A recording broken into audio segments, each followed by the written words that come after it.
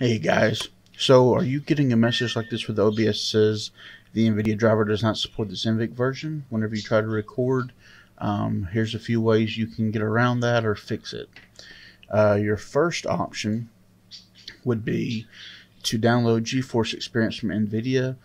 You would have to make an account, but it will automatically detect your GPU and update your drivers to the most recent version.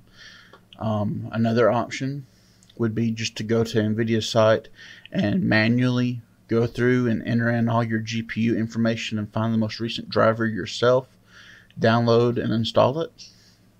That would be the driver fix. If your GPU is new enough to support it. Your next option would be to open OBS.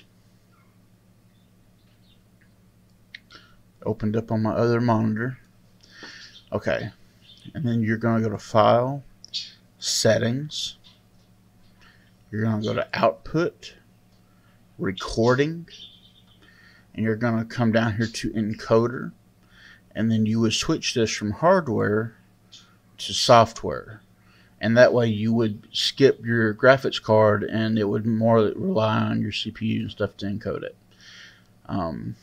That would skip that altogether and let you make your video. Alright, it's as simple as that. Hope that helps. I'll see you next time.